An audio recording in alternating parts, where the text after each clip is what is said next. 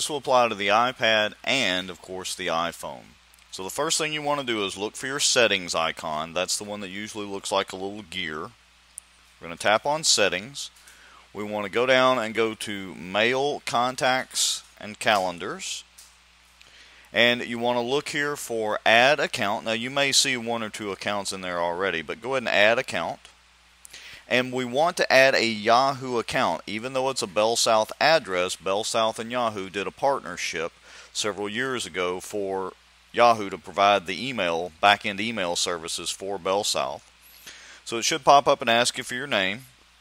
So we're going to go ahead and type in our name. And we want to go ahead and type in the email address, and that's the full email address. And we need to go ahead and type in the password for the email, which is in the email that I sent you along with this video link.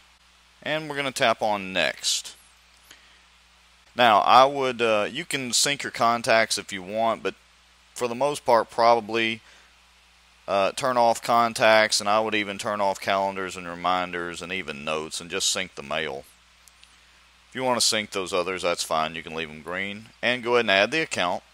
Now, if you go back to your home screen and tap on your Mail app, I'm going to go out here and I'm going to check the Yahoo, and it'll take it a second to synchronize. And presto, there's your email.